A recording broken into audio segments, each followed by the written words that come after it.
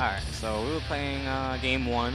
Not sure if they're going to let intros rock. I didn't get to see the stage for the Centralfiction. You know, very important things when it comes to a match. So it looks like they will be letting it rock. So instead of reflecting on themselves, alright, so we will be holding it down. Solo versus Sato versus Foss. I'm sure it'll be an interesting experience. Lots of bombs, lots of explosions, lots of summoning probably. Yeah, and they did not let it rock. Apparently the intro was a little too long to let it rock. Alright, so we're moving on to the match. Foss have really good anti-air in this matchup, so FighterZ will have to be very careful in approaching. And you can see, if you let Foss just have room, he'll just be throwing out items. And I'm sure that was an accident. I do not think he meant to taunt right there. But, you know, Foss is such a weird character, there might have been a chance that he has some tech with taunt. Maybe I'm going to have to ask him on that one. But let's go back to the match. Sato pressure going around, gets hits with the 5D, tries to bait burst, but no luck there. Alright, mini Foss, and then doesn't do anything here. Sato does have 50 meters, so at any moment he could just press forward and then basically refills his Eddy gauge back.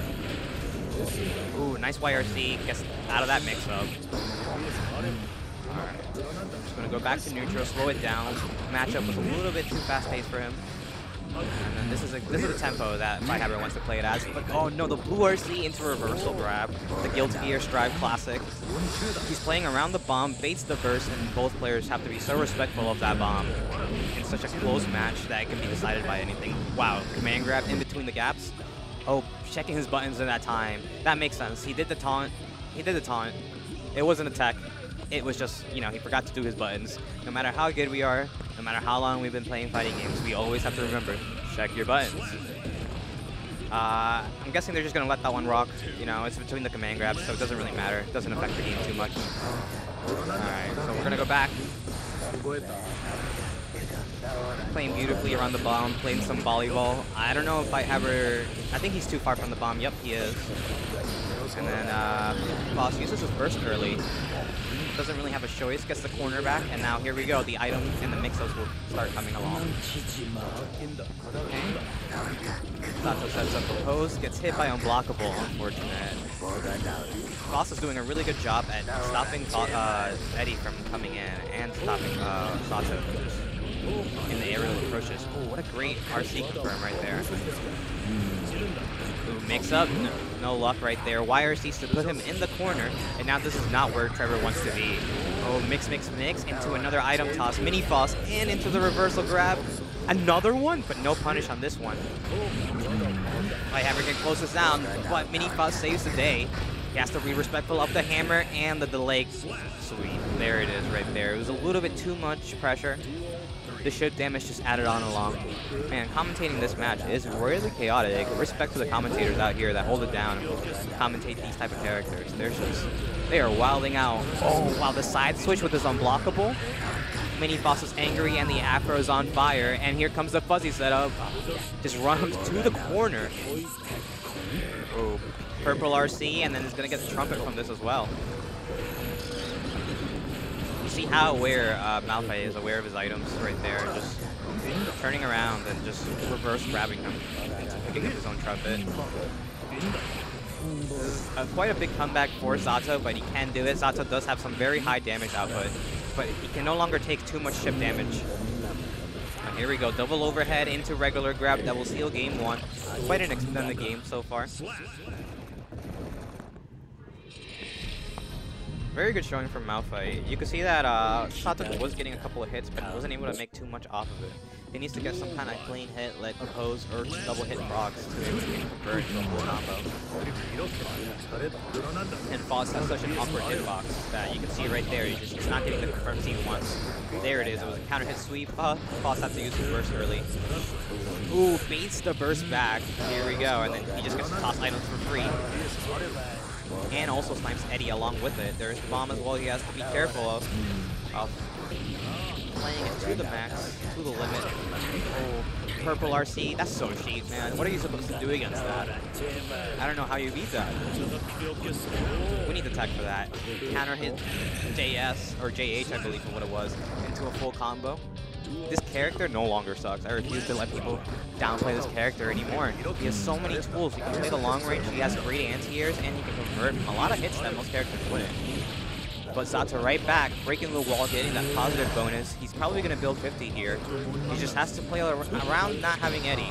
And there it is. Yes, Eddie right back. But the anti-air 5K to the 6H. And now here we go. Meteors have to reflect that the banana army is coming.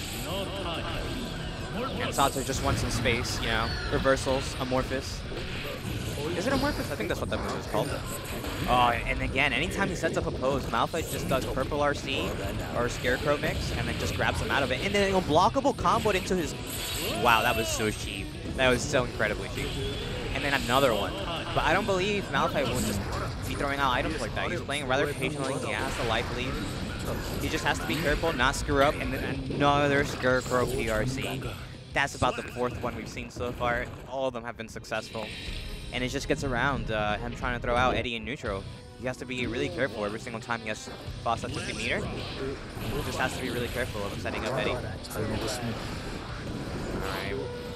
MALPHITE's doing a very good job barring around Eddie, just sniping him when he's out, and then when he has 50 meters, just grabbing him full screen. It's actually rather scary. And he's going crazy with the items, but the RNG is not on his side right now. He's got a lot of afros and bananas. Not really what he's looking for. Kind of likes meteors and hammers.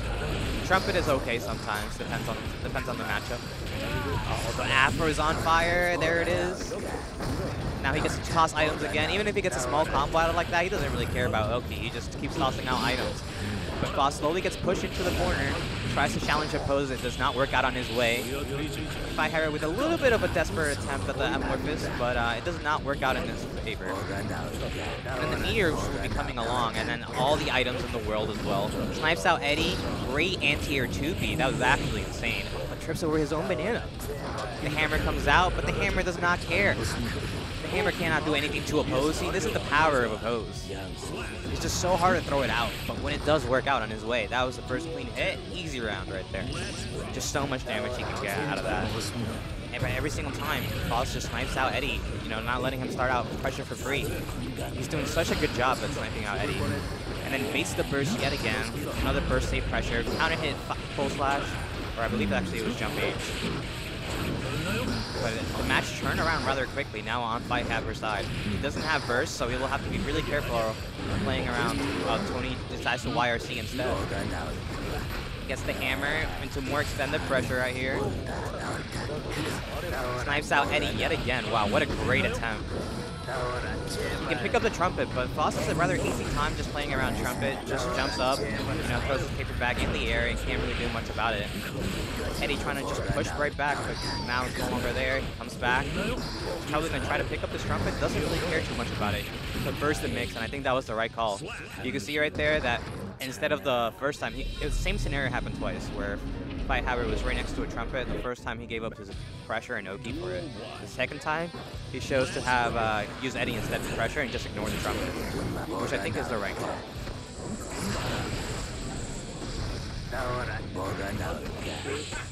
Alright. Gets the gold burst, but oh, what a pickup! Cross from cross side. He just auto-corrected like that. Alright. Here we go. Eddie, I think he got sniped by a normal from Foss, but I didn't even notice what caught him. Into the mix. Baits the grab with the purple RC drift, and I think this is going to break the wall. Yes. Alright. Very little life, and there it is, the 5H. Wow, that 5H did not work like that in the other Guilty Gears. Alright, welcome back. This match was rather chaotic to commentate solo. I'll give you props for doing it. But yes, right now the match is 2-1. FighterZ trying to make this comeback. He's right now pressuring with Eddie, and it's going to break the wall. We'll see if he decides to super here.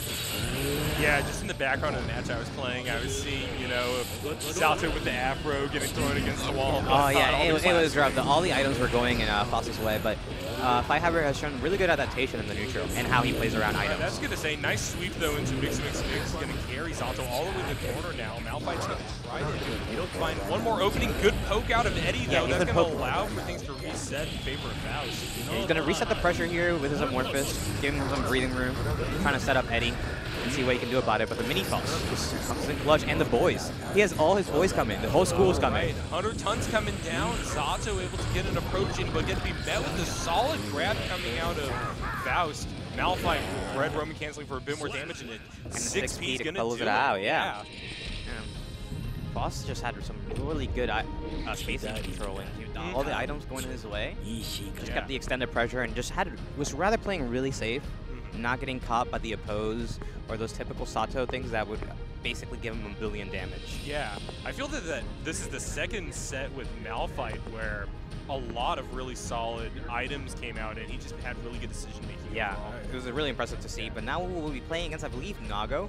So we'll see how that goes. Having fun, man.